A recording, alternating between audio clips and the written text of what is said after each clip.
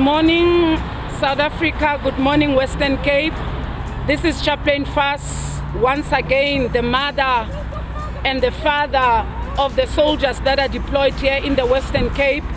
This morning we realized that the days are rainy and it's cold, and we thought of cooking a soup that is served with the love of God this morning at the roadblock at the N2, and we will move from here going to R300 to make sure that our soldiers, as they soldier on, they do not get tired and they do not get cold, but they are warm from inside out. But more than the soup, to God be the glory. Amen. God bless you. We want to pause for a moment and we want to acknowledge you in our lives. But above all, Lord, we want to appreciate and thank you that you have been with us since the beginning of this Notlela, oh God.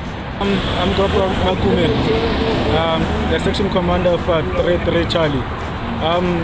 I'd just like to thank the chaplain for the words of upliftment and for the soup, just to keep us going through the day. Thank you.